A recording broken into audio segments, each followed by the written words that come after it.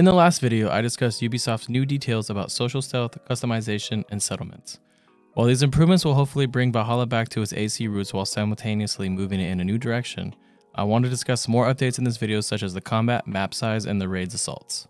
The combat in AC series has changed drastically throughout its installments. It started off being a parry, counter, and attack to a more open combat, and with Origins and Odyssey, a skill-based combat system with more abilities.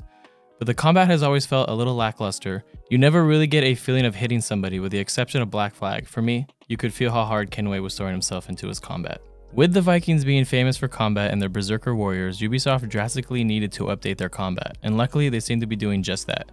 They are making the attacks feel more impactful, violent, and heavy, and even adding dismemberment and decapitation. Quoting Ismail on the subject, "Well, the Viking Age was really brutal. We needed to deliver that. Some of the key terms we were using early in the project were visceral, crunchy, brutal, weighty. We wanted every swing of an axe to mean something. You can feel it." These are great features that they're adding to the combat system in Assassin's Creed. Being able to really feel the swing of an axe is going to bring the game to a whole new level. Adding upon the impact and feel, Ubisoft is also adding more weapons to our dual-wielding specialist.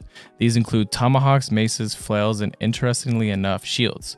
Yes, shields are back in the game, and you'll be able to actually dual-wield them, which is going to make for some interesting gameplay mechanics. I can't think of any other game that had actual dual-wielding shields in it, so Ubisoft could be the first. If we can crush someone between two shields though, that could make for some insane combat. Quoting Ismail again, "The central mechanic has been reinvigorated to really showcase the visceral newness and brutality of the time period, and increase the series' notoriously lacking sense of impact, all while ensuring that the 15 to 20 hours players are still working their way through an expanded variety of enemies to keep the things from getting stale." Yes, it seems that there will be a variety of new enemies for us to engage with. I believe I read 12 to 25 different types of enemies to fight, but I couldn't remember or where I found that info from. But at any rate, upgrades and changes to the AI are always welcome. My one hope is that when fighting groups of enemies, they work together and it's not an enemy circle around you while you fight 1v1, because honestly, that was never really fun. These guards should all be attacking, especially the ones from the behind. This fighting just doesn't seem realistic. Now, some info about the map size has been revealed. I thought the Odyssey map was massive, honestly, and apparently Valhalla is even a bit bigger than that. Ubisoft has recreated most of England and even parts of Norway.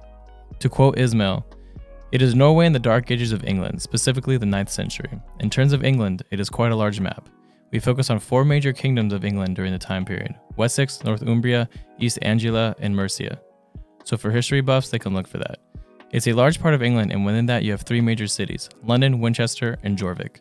Now called York in modern days, but Jorvik back then. And then we have a ton of towns, and of course we have Norway as well." Ubisoft is becoming quite ambitious in these later installments of the AC series. The original AC was very streamlined and closed off in terms of the world that you were in. As time has gone, they have created more and more space and opportunities for us as players, which I greatly appreciate. Now, have they bitten off more than they can chew is the real question, and at what point are some locations pointless for the overall game? At any rate, there is going to be plenty to explore, pillage, and see in Valhalla, and I cannot wait to take in every bit of it. There was also this little quote from La Fieri stating that there are other secret worlds as well. To what extent has not been disclosed, but the only secret worlds that I can think of are Asgard and the other 8 realms, like Midgard and Jotunheim. Just think Thor and Marvel and you'll know what I'm talking about. This is a very interesting quote because of another quote that Ismo made talking to Game Informer, saying that the game is more grounded. The Viking belief system was an everyday thing. It's a very different from other belief structures. It's more about making deals with the gods, it's less about an omnipotent being. They see signs in the world. If you see a squirrel running by, that has a spiritual significance to someone who believes in that. That's the sort of what we're hinted at in the trailer. Eivor sees something in the battlefield and that to him meant something.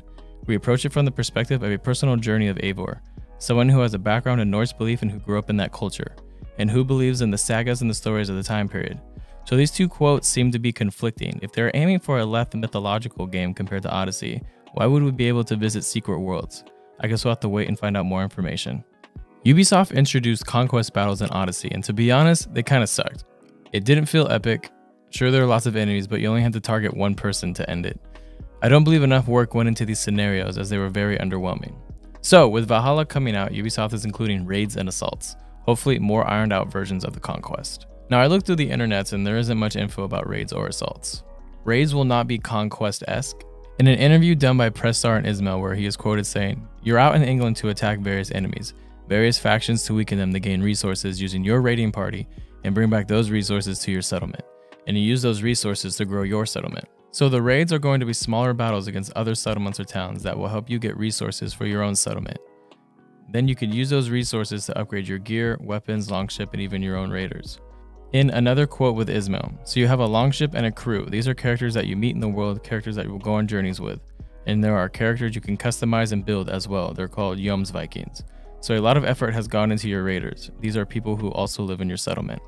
Hopefully these AI raiders can get some wicked upgrades to their weapons and armor to become the fiercest raiding party throughout England. Being able to customize your own raiding party adds a nice touch in making the settlement your own. So it seems that the assaults are going to be the conquest of Valhalla. These are going to be the attacks on the castles. And as described by Ismail, assaults are the massive set-piece moments that are wrapped around the game's narrative.